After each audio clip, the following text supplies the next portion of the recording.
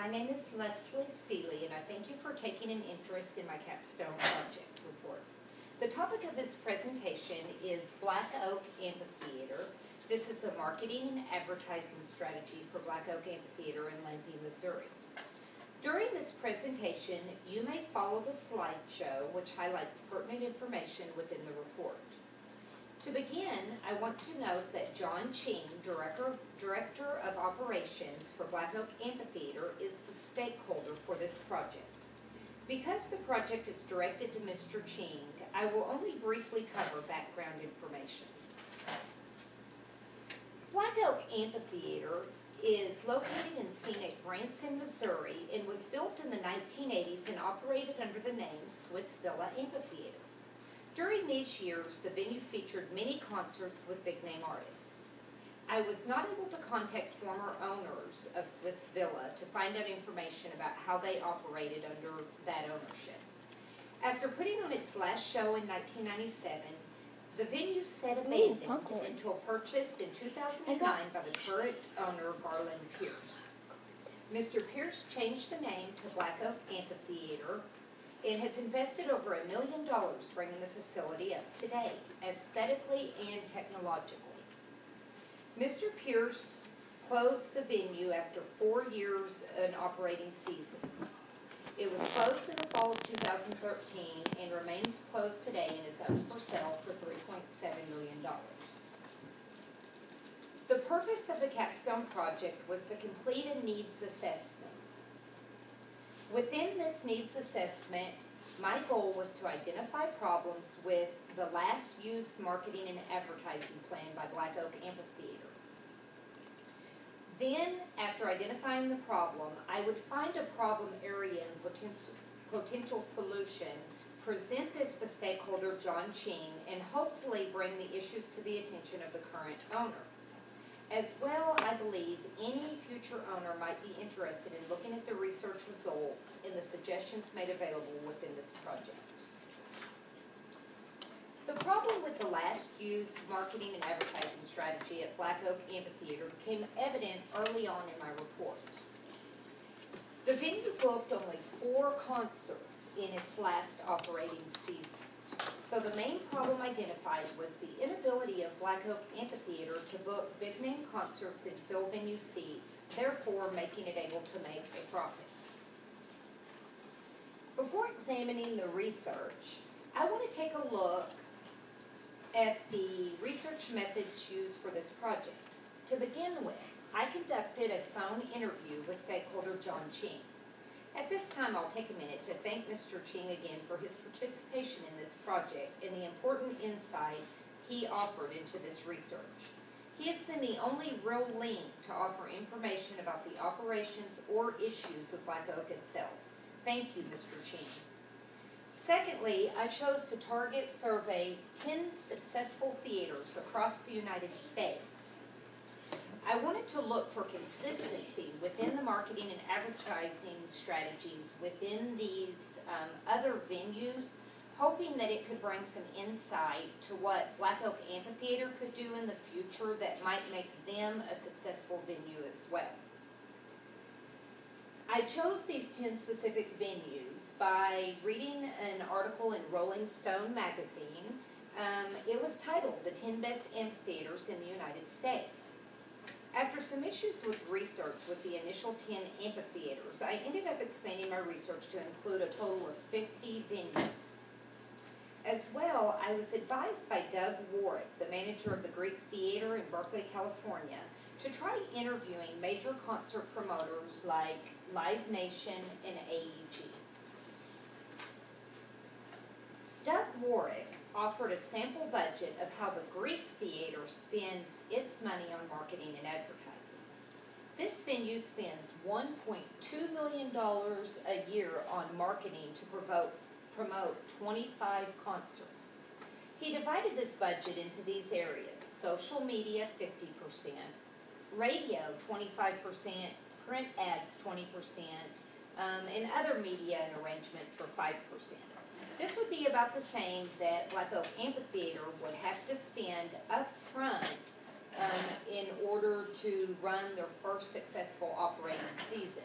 But this book 25 concerts. Continuing with analysis and findings, this is where the project really began to come together in terms of gaining relevant information. This information is valuable for the stakeholder or for current or future owners. Through research, I began to see a pattern with the initial 10 venues surveyed.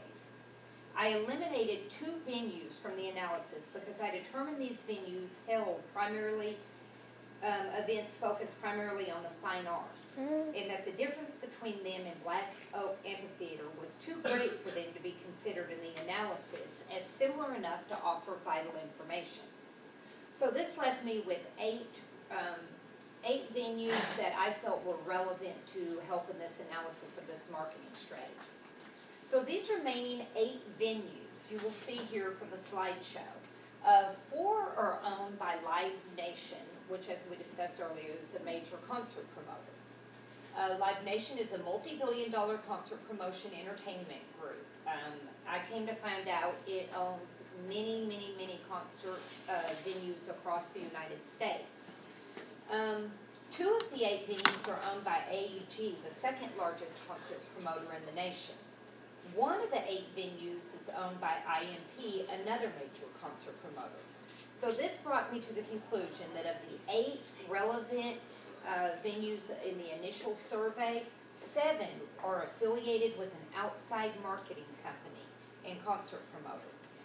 As I said before, I went on to research an additional 40 venues. Of these other 40 venues researched, 38 are affiliated with a major concert promoter for all of their marketing and advertising purposes.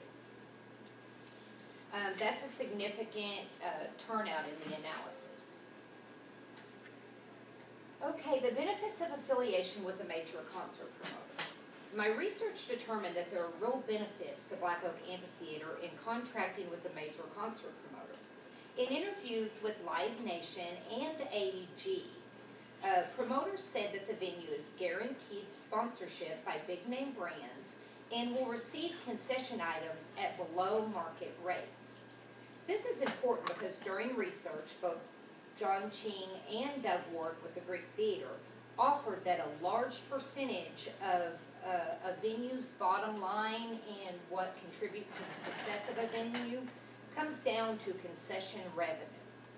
So getting products at below market cost, what they could as an independent and aside from a concert promoter, will take away from that bottom line. Another key point to contracting with a concert promoter is to guarantee bookings.